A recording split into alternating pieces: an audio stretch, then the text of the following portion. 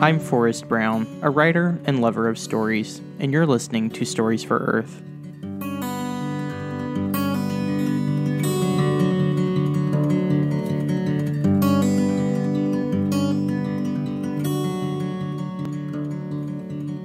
Welcome to Stories for Earth, a climate change podcast about stories that can give us strength and resilience in fighting the climate crisis. My name is Forrest Brown, and I'm so glad you're listening, whoever and wherever you are. For transcripts of the podcast, articles, information about dealing with climate change, and more, visit our website at storiesforearth.com. We're also on Twitter, Instagram, and Pinterest if you want to follow us on social media. We will always offer this show and every other resource we share for free thanks to listeners like you. If you're interested in supporting further production of the show, head on over to our Patreon page at patreon.com/storiesforearth. Today's show is about Parable of the Talents by Octavia Butler. I hope you enjoy.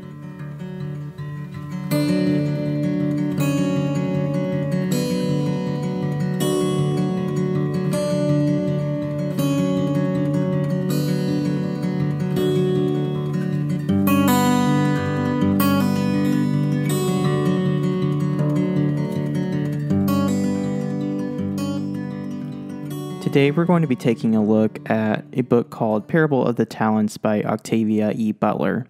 If you listened to us the last time, we talked about the prequel to this book, which is called Parable of the Sower. And if Parable of the Sower is about our main character, Lauren Olamina, discovering the, depending on who you ask, cult or philosophy called Earthseed, Parable of the Talents is about her sort of like the early days of the church, if you will. The early days of Earthseed as she's trying to get it off the ground. It's about persecution of the practitioners of Earthseed, and it ultimately covers when Earthseed becomes successful.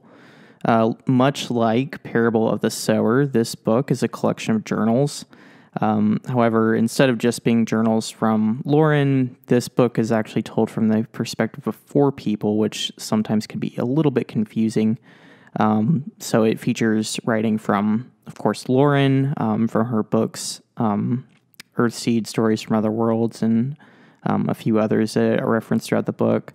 It also features journal entries from her daughter, Larkin, who kind of serves as an editor of this collection of journals that we have to tell the book, to tell the story of the book. It also features journal entries and just excerpts from a book written by Lauren's younger brother, Marcus, who goes by Mark. He was kind of a minor character in the first book, but he plays a really big role in the second book, Parable of the Talents. And then lastly, we have some writings from Lauren's husband, Benkel. So a lot of people talk about Parable of the Talents now because of a certain slogan that I am not so fond of. You may have heard it before. It's "Make America Great Again." Yes, Octavia Butler actually predicted the rise of Donald Trump. Well, maybe not so much. There is, to be clear, there is a far-right nationalist president who wins the election in the book. His name is Jarrett Donner, and he does run on the campaign slogan, "Make America Great Again," which is super weird considering this book came out in 1998, I believe. It almost kind of feels like she predicted a lot of, like we were saying with the last book, it almost kind of feels like she predicted a lot of what we're seeing today.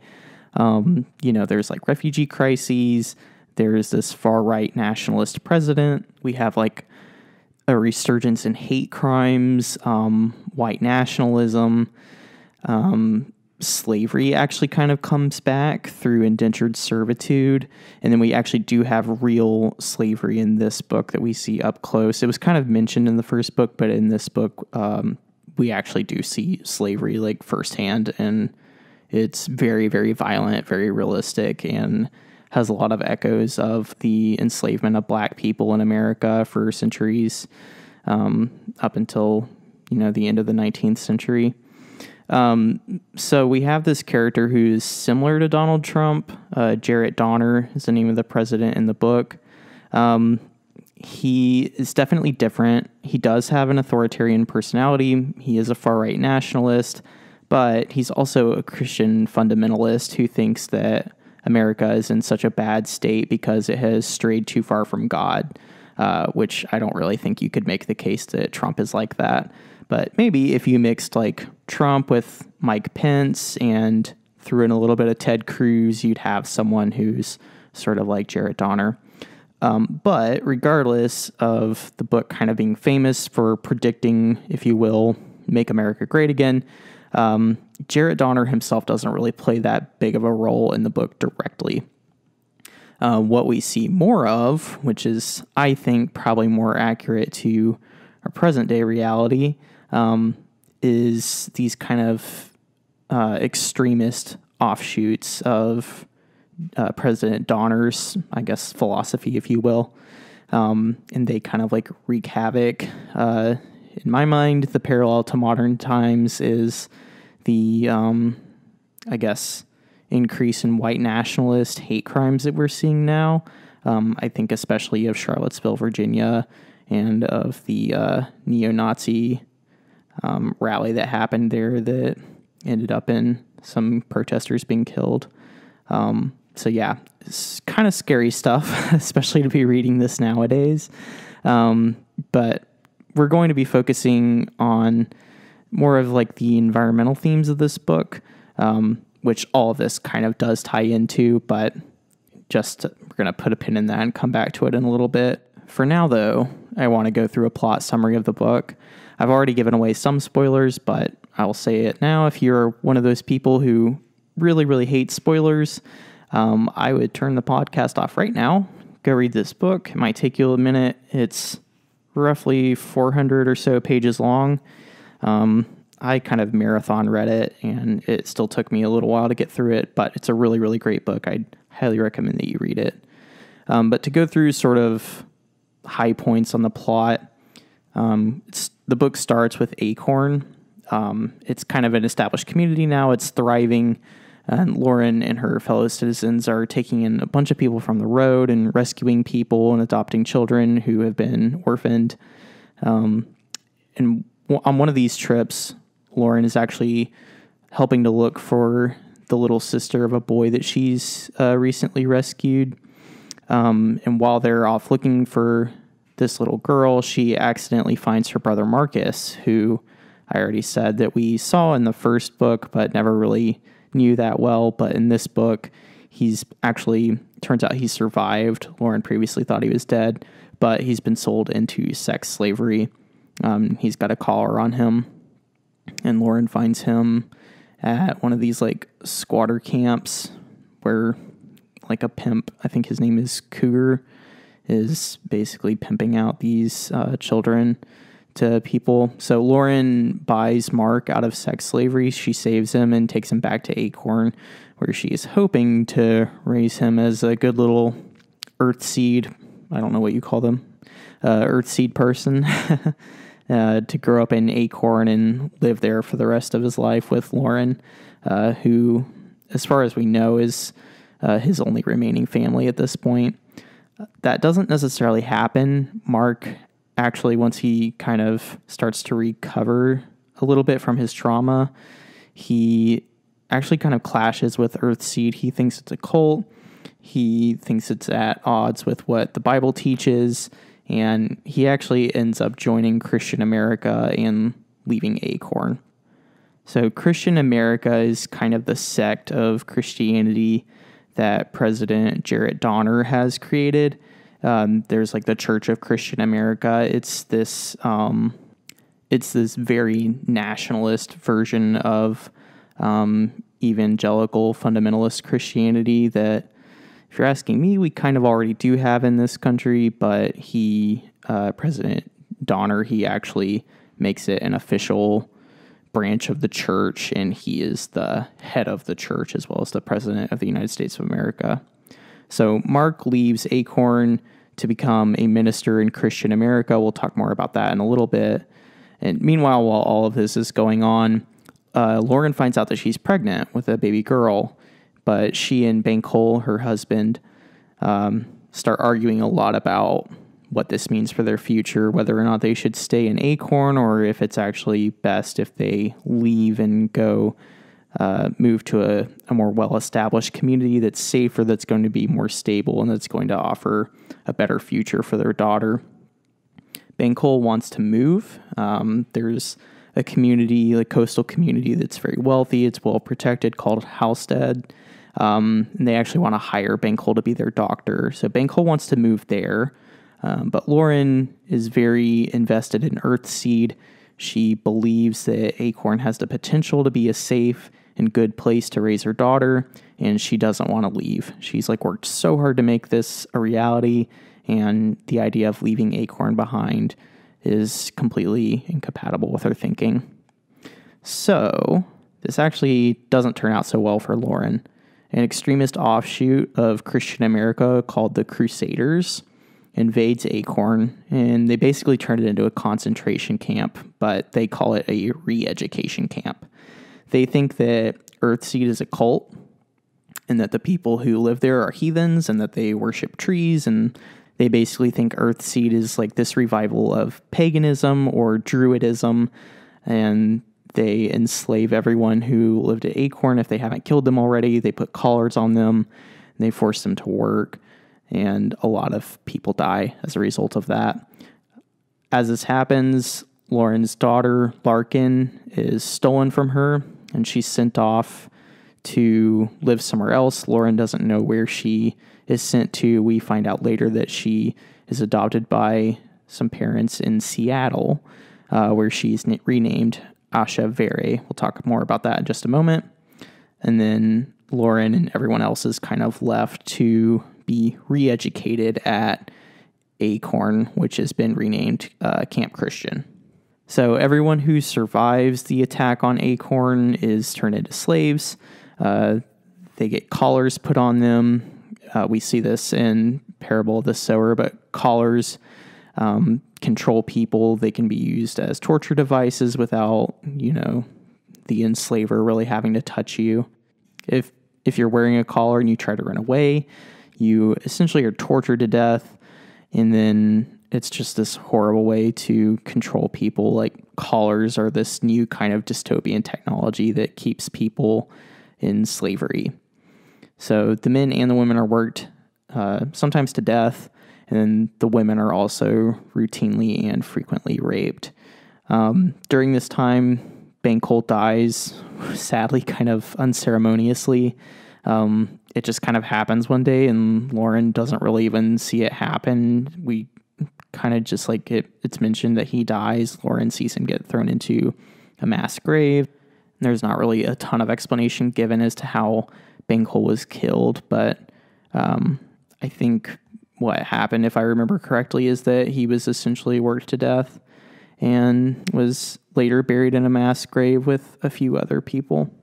So a landslide, or a mudslide rather, destroys the control unit for the collars that the enslaved members of Acorn are wearing. This all happens one night. A mudslide comes, knocks out the control unit, and then Lauren leads a kind of mutiny retaking of Acorn, and they kill all of the Crusaders and send the ones who they didn't kill running away. So after this happens, Lauren realizes it's not safe for Acorn to exist right now, so she actually, this is very painful for her to do, but she dissolves Acorn, sends everyone kind of scattered all over the country, and then she begins the long work of looking for her daughter, Larkin, who has been renamed Asha. So while all of this is happening, Lauren's brother Mark has become a famous pastor in the Christian America Church, and he's actually looking after Asha from afar, but he lies to Lauren repeatedly and tells her that he doesn't know where her daughter is, when in fact he knows that Asha has been adopted by a man and a woman from Seattle, and she's actually being raised in the Christian America Church there.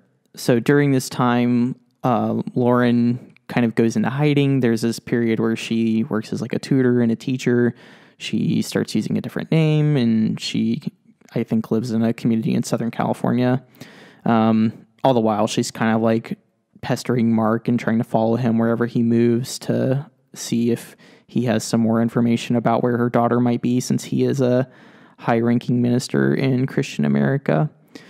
So Lauren never really learns about Asha. She winds up meeting this girl named Lynn, who is walking north to find her family in Alaska, which is by now a separate country. So she's going to walk towards the Canadian border and presumably walk all the way to Alaska. She doesn't really care if she dies on the way there. She's kind of lost all hope by this point. But Lauren meets Lynn, and she kind of finds a companion in her. She starts talking to her about Earthseed, and they eventually become traveling partners. Lauren decides she's going to go look for Asha, or Larkin, as Lauren still believes she's called, in the Pacific Northwest. So Lauren and Lynn start walking north, and then they kind of just stop in Portland. They never really make it all the way to Seattle, but Lauren finds a foothold for starting a new Earthseed community there. There's kind of a wealthy community of people who are receptive to the ideas that Lauren has. And this is really when Earthseed starts to take off and become a legitimate, successful religion, as opposed to just this kind of fringe cult that people look down on. So by the end of the book, Lauren has become very successful as the leader of Earthseed. She's being flown all around the country to talk to different universities and other organizations about her ideas. All the while, she's never found Asha, and she's sort of given up on finding her, though she obviously would still love to see her again. Around this time, Mark finally spills the beans and tells Asha who her mother is, and then Asha goes to find Lauren so they can finally be reunited. When they do finally meet, I think it's in upstate New York. It's not a happy reunion. Asha holds a serious grudge against Lauren for never finding her, and she kind of feels that Lauren has prioritized Earthseed over her, and she can't ever forgive her for that. Asha, in her mind, thinks that Lauren loves Earthseed more than she loves her own daughter, and that's just kind of a wound that never really heals. So we're left with this kind of sad resolution at the end of the book. Lauren feels confident that she did the right thing by working on Earthseed, while also spending a lot of time trying to find her daughter and traveling all over the country in search of her. Asha still feels burned by Lauren. She never really forgives her for working on Earthseed more than finding her.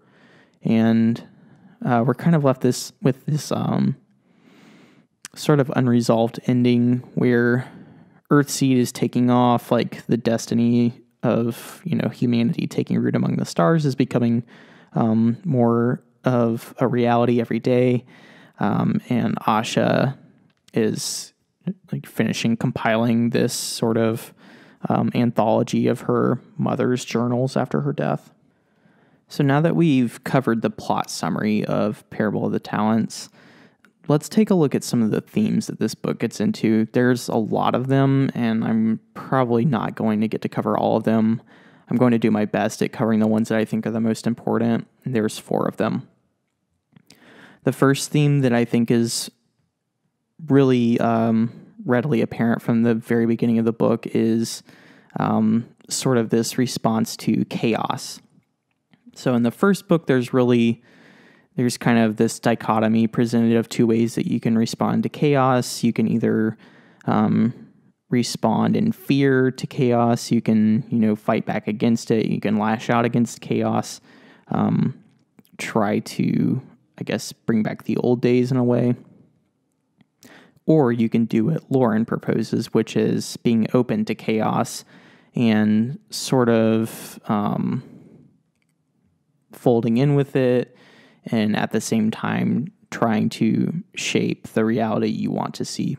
In Parable of the Talents, we still have this dichotomy, but it's fleshed out a little bit more, and we definitely get to see way more of the first response to chaos, which is this sort of fighting back against it, which is what Mark adopts.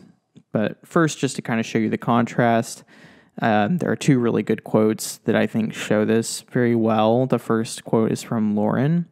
This is a verse of Earthseed. It says, God is change, and hidden within change is surprise, delight, confusion, pain, discovery, loss, opportunity, and growth. As always, God exists to shape and to be shaped. So here we see this kind of openness to change, this adaptability that Lauren proposes. But conversely, we also have this verse from Mark. He writes in his book called Warrior, the child in each of us knows paradise. Paradise is home, home as it was or home as it should have been.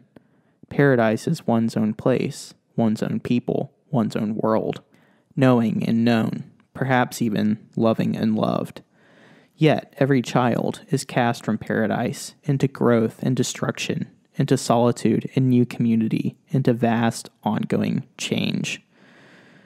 So we both have change as a central focal point for these two different philosophies. Lauren sees change as something that's inevitable. Instead of fighting against it, we should learn how to use it for our own purposes. Mark sees change as something that's foreign, it's unnatural, it's dangerous, it's evil even. Larkin, or Asha, actually does a really good job of kind of summarizing Mark's attitudes toward change later, a couple chapters after that last quote. She writes, my Uncle Mark, on the other hand, hated the chaos. It wasn't one of the faces of his God. It was unnatural. It was demonic. He hated what it had done to him, and he needed to prove that he was not what it had forced him to become. No Christian minister could ever hate sin as much as Mark hated chaos. His gods were order, stability, safety, control. And this is really interesting. I think it's cool that Octavia Butler does this because she doesn't just present Lauren's way of thinking as like the end-all be-all response that you should have to change. She actually shows some genuine concerns that I think all of us have about change and chaos. Chaos is scary. It doesn't feel natural to us at all. Like, humans spend their entire lives trying to avoid chaos. We spend our entire lives shaping meaning out of chaos so that we don't have to deal with it anymore. So it's very normal and human, I think, for Mark to be scared of chaos and change like he is. And I would say that Lauren's view is actually the more unnatural view. It requires a little bit more disciplined thought, and it requires more of like a concerted effort to not just respond out of gut instinct when confronted with change. In Lauren's philosophy, there's a lot more practice that has to be done. You have to really condition yourself to respond to change with openness instead of fear. And on this note, we get to our second theme, which is kind of some difference of ideas about what our purpose as a species should be. There are 4 different views here. They're all told from the 4 different perspectives of the people who wrote journals that constitute this book. We have Lauren, we have Mark, we have Asha/Larkin, and we also have Bankhole. So starting with Lauren, Lauren's idea obviously is the destiny, which is the destiny of Earthseed. She says it's to take root among the stars. At the beginning of the book, Earthseed's doing great. Acorn is thriving. They even have this armored truck so that they can safely leave the community to trade with other towns. But Lauren's beliefs are put to the test when Acorn is taken over by the Crusaders and becomes Camp Christian. Lauren's still comforted by Earthseed, but she doesn't really try to gloss over the fact that life still is really hard and there are still a lot of awful things that happen. And just because you acknowledge that God is change and that change is inevitable doesn't always make things better. She writes, Earthseed prepares you to live in the world that is and try to shape the world that you want, but none of it is really easy. So for a while, it seems like Lauren has given up on spreading Earthseed after she retakes Acorn from the Crusaders. But at the end of the book, she meets some wealthy people in the Pacific Northwest in Portland who are receptive to her ideas. After this happens, Earthseed grows into a major movement with lots of money behind it, a lot of which Lauren ends up spending trying to get humanity closer to the destiny. Because of this, she doesn't really find Larkin/Asha until she's much older, when she's traveling all over the country speaking about Earthseed at various universities and such. So while Lauren's idea of purpose is humans literally leaving Earth to go plant colonies on other planets, this has shaped her life. It's given her a reason to keep going, to keep pushing for Earthseed, even though it seemed like all hope was lost. It has also sort of robbed her of a relationship with her daughter. And at the end of the book, Lauren is sort of portrayed as this sad, desperate, obsessed old lady who will never have the kind of relationship that she wants to have with her estranged daughter. The second, I guess, view of purpose that I want to focus in on is Bankol's. Bankol doesn't really get to say too much in this book. There are a few passages that Asha includes of his writing, but for the most part, it's all Lauren, Asha, and Mark. But Bankol's view, I think, is worth considering as well. He is advocating that Lauren leave Acorn so that they can go live in Halstead, which is the coastal community I mentioned before. It's really wealthy. It's got natural barriers. It's protected by mountains in the east, so that's really hard for them to be invaded from the east. And then on the west, obviously, is the Pacific Ocean, so very difficult to invade from there. And this is kind of where Bankol's profession comes into play. Bankol, as we've mentioned before, is a doctor. He heals people. So Lauren is interested in shaping the world into what she wants it to be. Bankol's a little bit more interested in putting the pieces back together. He wants to repair the damage that's been done, which is natural. He's a doctor. He wants to heal the world. So he wants to go take care of people like Lauren does, but he doesn't necessarily have this huge, grandiose vision like she does. He's a little bit more pragmatic. He wants to focus more on like day-to-day immediate security and make sure that they will have a safe future. In the end, he was actually right. Acorn gets destroyed, and they would have been much safer if they moved to Halstead. That being said, he also dies at Camp Christian. So I don't want to read too much into this, but perhaps this was Octavia Butler saying this isn't necessarily the right way to move forward, though it is obviously understandable to see where he's coming from. The most at odds with Lauren's philosophy of purpose is Mark's. So Lauren says at the beginning of the book, consider we are born not with purpose, but with potential. And Mark is kind of the converse of that. He says we are born with a destiny. Our destiny is to go to heaven. And the thing that we're working on is not some elaborate, idealistic vision of leaving Earth. We're working on our eternal souls. Like, we already have eternity at the end. We don't have to create it for ourselves. It's already there. We just have to follow what God wants us to do. So according to the journals of Asha, Mark does not like the idea of God being changed, as we talked about. Mark sees the universe as chaotic, and that scares him to death. So to Mark, the only way to escape this is to cling to God, because God is what restores everything to its right state, which is order. Mark agrees with Lauren on the fact that chaos is something we have to live with on a daily basis. But to Mark, the consolation or the light at the end of the tunnel to all of this chaos is heaven, not leaving Earth and going to start colonies on another world. There's a really good quote from Mark that explains all of this. He says, if you're looking for immortality in outer space, you've been misled. You already have an immortal soul, and where that soul spends eternity is up to you. And he kind of goes on from here to liken Earthseed's aspiration for colonizing space to the biblical story of the Tower of Babel. If you're not familiar with this story of the Tower of Babel, this is a story from the Old Testament in the Bible. There were a group of people who decided that they wanted to build a tower that was so tall that they could reach the gods. They thought that at the end of this construction project, they would be on par with the gods and they would be all powerful. So they start to build it. All these people congregate to help build the Tower of Babel. Everyone speaks one language. They're all working on this together. But God sees this as pride. And God is like, oh, these people are trying to usurp my throne, essentially. I'm going to scramble this construction project, and I'm going to confuse their languages so that they can't do this anymore. And as the story goes, this is kind of when humans all get a different language and they're scattered all over the face of the earth because of their pride in trying to become God. So to mark Lauren trying to lead Earthseed and leaving the Earth to go colonize other planets is akin to Lauren trying to lead people and becoming God themselves, which is obviously blasphemy.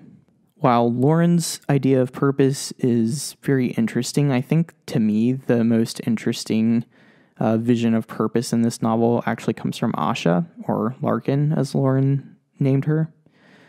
Asha is interesting because she's very critical of Lauren. Throughout the book, she's obviously very resentful that Lauren decided to focus more, or as it seems, decided to focus more on Earthseed than on finding her.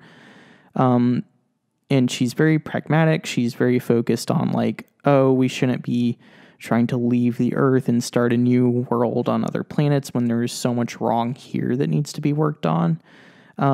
She has this idea, but at the same time, she designs virtual reality games, which are an escape from everyday life. So there's this kind of interesting paradox going on with Asha. She's very intelligent. She has a PhD. She's hired by this company that makes this product called Dream Masks, which are sort of like virtual reality, except instead of essentially being set loose in a playpen like fake world, you're given these storylines that you follow where you can fully identify with different characters. So it's kind of like novels. Like this almost seems like a metaphor for literature to me when I read this book. So on the one hand, Asha is very critical of Lauren for wanting to leave Earth and start colonies on other planets. But at the same time, she's creating these sort of escapist stories for people to retreat to. And also here, I think it's important to talk about Asha's name because we mentioned that she's no longer Larkin, but we never really gave an explanation for this. Her full name becomes Asha Vere after she's adopted by her parents in Seattle. And this was a character from a Dream Mask game that she had when she was a kid. She does a really good job of explaining it herself.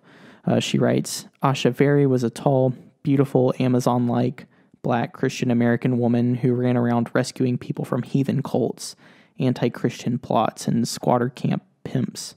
Strong female characters were out of fashion in the fiction of the time. President Jared and his followers in Christian America believed that one of the things that had gone wrong with the country was the intrusion of women into quote-unquote men's business. In fact, I've discovered that Asha Vere was originally intended to be a man, Aaron Vere, but a Dream Mask executive convinced his colleagues that it was time for a hit series starring a tough, tender Christian American female. He was right. So out of everyone's idea of purpose in the novel, Asha's actually kind of the least vocal about what that looks like. She creates these dream masks that let people escape to other worlds, but we never really see what those look like. So we're kind of left to speculate that perhaps Asha's vision of purpose is not so much escaping from reality as it is using stories to inspire you to improve the world that you find yourself in, which I think is super appropriate for what we're talking about on this podcast, actually, because that's kind of what I think the entire purpose of stories is. And I think Octavia Butler herself would probably agree with that. Being a novelist who wrote these very prescient novels that seem to give us instructions on how to make our own world a better place.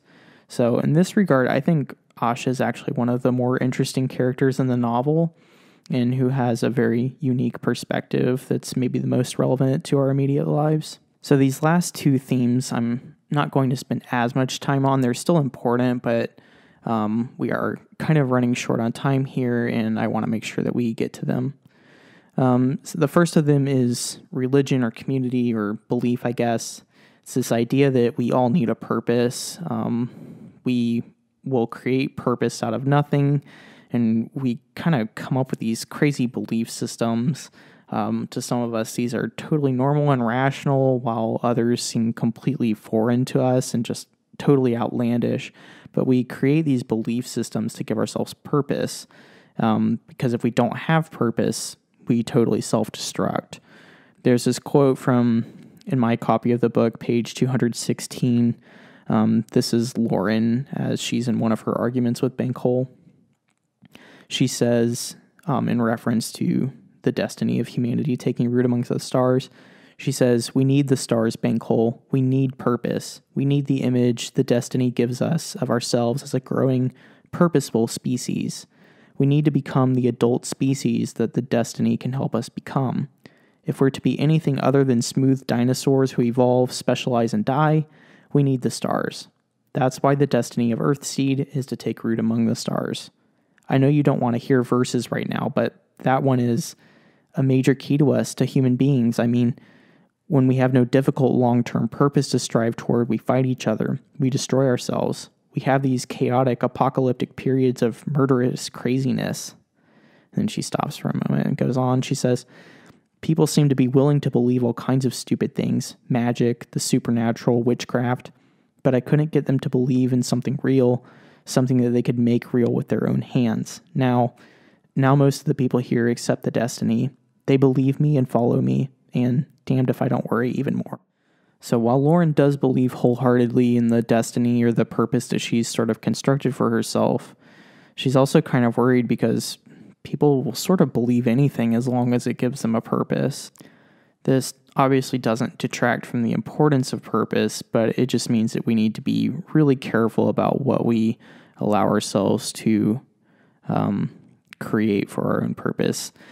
That leads into the last theme I want to talk about, which is that ideas are dangerous things. This is best exemplified through when Lauren and the other members of Acorn are turned into slaves at Camp Christian. In fact, at the beginning of the chapter that introduces Camp Christian, when Acorn is destroyed and turned into this re-education camp, Lauren writes some verses of Earthseed that are kind of very telling about this theme. She writes, "When vision fails, direction is lost. When direction is lost, purpose may be forgotten. When purpose is forgotten, emotion rules alone. When emotion rules alone, destruction. It seems like she's kind of writing this about the state of the country at the time. Like there's this sort of loss of ideals with the changing climate and all the destruction that entails. But when this happens, people become desperate and they're willing to believe anything, really. And this is why it's so easy for a sort of strongman politician like Jarrett to take over President Donner. He appeals directly to people's emotions, and that's what they want. Like, they're just looking for some kind of purpose, and he's giving them that. It's not a good purpose, but it's still a purpose. At the end of the book, very close to the end of the book, Lauren is having a conversation with Lynn. She's not really a major character. We don't really even meet Lynn until the very end of the book, but she is just as a reminder, she is the person that Lauren travels to Portland, Oregon with. But as Lauren's talking to Lynn, she says, "We keep falling into the same ditches, you know? I mean, we learn more and more about the physical universe, more about our own bodies, more technology, but somehow, down through history, we go on building empires of one kind or another, then destroying them in one way or another. We go on having stupid wars that we justify and get passionate about, but in the end, all they do is kill huge numbers of people, maim others, impoverish still more, spread disease and hunger, and set the stage for the next war. And when we look at all of that in history, we just shrug our shoulders and say, well, that's the way things are. That's the way things have always been." She goes on to say, "We can go on building and destroying until we either destroy ourselves or destroy the ability of our world to sustain us. Or we can make something more of ourselves. We can grow up. We can leave the nest.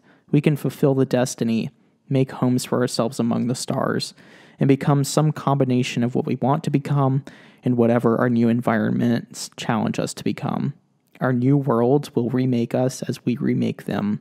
And some of the new people who emerge from all this will develop new ways to cope. They'll have to. That will break the old cycle, even if it's only to begin a new one, a different one. Earthseed is about preparing to fulfill the destiny. It's about learning to live in partnership with one another in small communities, and at the same time, working out a sustainable partnership with our environment. It's about treating education and adaptability as the absolute essentials that they are. It's about a lot more than that, but those are the bones. So in response to dangerous ideas like the ones that President Donner is propagating or endorsing, Lauren thinks the only solution to this is the destiny. This is the only thing that's going to break the cycle. She admits that it may just create new cycles, but at least we won't be in the same ones of learning more about the physical universe, but then building empires that just kill large amounts of people and lead to war. As the final note to all of this discussion about purpose, I think it's good to leave on this one final thought. This is one of the very first quotes from the opening of the book. Lauren writes, "Consider, we are born not with purpose, but with potential."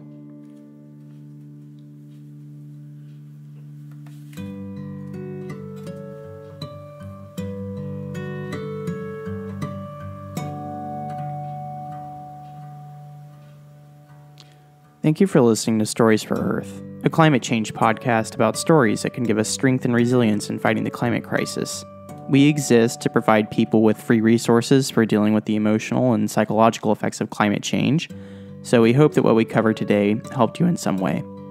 Don't forget to visit our website at storiesforearth.com for transcripts of the show, blog posts, and other content. If you want to learn more about organizations you can support to make a difference, visit the donate page on our website. Finally, to support further production of this show, consider supporting us on Patreon at patreon.com/storiesforearth, or just go to our website and look for the Patreon button at the homepage. Until next time, I'm Forrest Brown. Thanks for listening.